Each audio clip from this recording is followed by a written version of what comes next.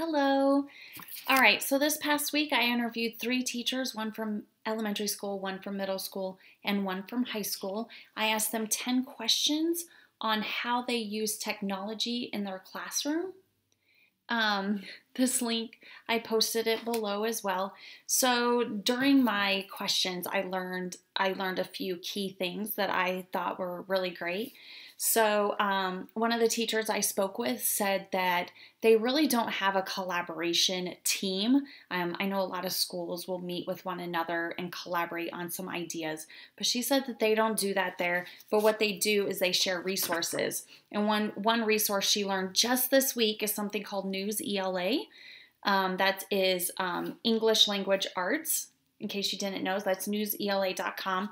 So she just learned about that resource this week and is already implementing it into her classroom. Another resource I learned about is something called Canvas.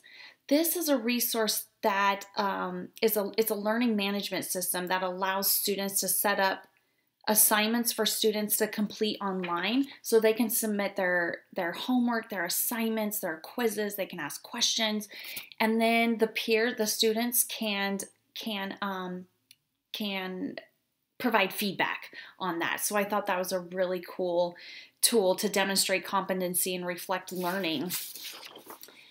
So I also learned, what digital tool do your students use to collaborate? Another teacher said Google Slides. She said this has been a game changer in her classroom. She teaches special ed, and so she said that they got really frustrated that one student would always have to put in all the material. So she says she uses Google along with all the other teachers. They said Google has been a great resource for them in their classroom, and they even use Google Classroom. So anyway, those are a few things. I also have all of the answers posted below to the 10 questions that I came up with. I also wanted to analyze a lesson plan. This lesson plan is for a first grader and learning all about the recycling program. So this integrated technology is the teacher would input all of the information into an Excel spreadsheet, and then the teacher would take pictures of the recyclable materials. So obviously, I thought a great way to kind of boost up the technology in that classroom is to use Google again. And allow the students to put in all their own information to create that class chart. So the teacher doesn't have to do that, and the students are more hands-on. Have the students use their parents' cell phone and take their own pictures, so the teacher doesn't have to do that. And then there are tons of recycling apps on the iPad, on any phone, that can really be integrated into the classroom. So I also came up with 5 questions. These are also posted below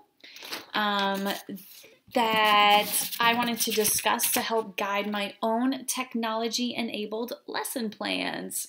So the first thing is, have I made sure that technology I'm implementing into my classrooms help advocate better learning? So that really means, is the technology I'm using, is that helping them become maybe a better reader or something like that?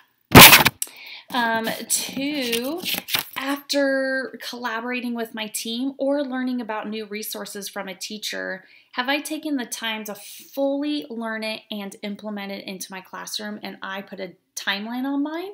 I put 2 weeks. I was really impressed with one of the teachers that as soon as she learned about that new resource, it was implemented within that same week. So I think that's key. You don't forget about it. 3, is the technology I'm implementing allow for collaboration and connection with one another? I really want to make sure that in my classroom, we don't lose sight of that one-on-one connection, that the technology doesn't really just take over. The 4th one is, am I using technology in my classroom to help students build knowledge about real-world problems? So I really want to maybe use Google or another resource to help get the students aware of all the problems going on in the world. And I also want to further implement maybe searching within themselves to see what they can contribute to making the world a better place.